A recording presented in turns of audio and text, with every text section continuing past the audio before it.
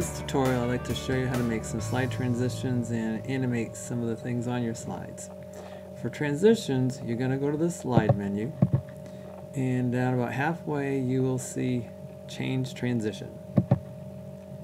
When that's selected, you'll get the Animations window over here, and this is slides, and later you'll see when we click on pictures, you can actually add animations to those different objects. But we're going to concentrate on the transitions over here. So there's a little tip down arrow. Right now there's no transition, and there aren't a lot of them, but you can go ahead and click and kind of play with them. It's up to you if you want them all the same or if you want to kind of play around and see what a variety would look like. On each one there is a little slider, and that's how long the transition will take place.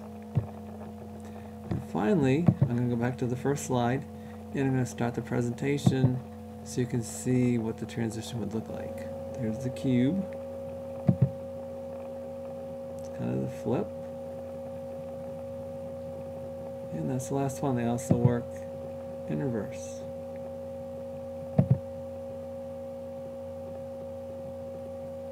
And you can press escape to get out of your slideshow. To animate something, you've got to select an item to animate. Then you can go to Insert and Animate. Our Animate window comes up. A possible, it'll give you other options. Let's say on this one, I want the horseman to come in first. So I'll add the animation. Let's say I want them to fly in, kind of medium-like. On click, you could change that to be automatic. So after previous, that would be after the so it would come in automatically. And then I'll have the horses come in,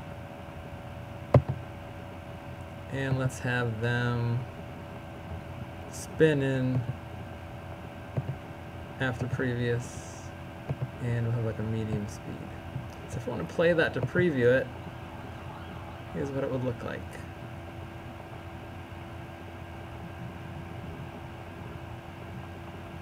Okay, so you can kind of play with those options and see what happens. To get rid of this menu when you're done, you can do the X. And to get it again, that was under Insert and Animate, and it'll come back.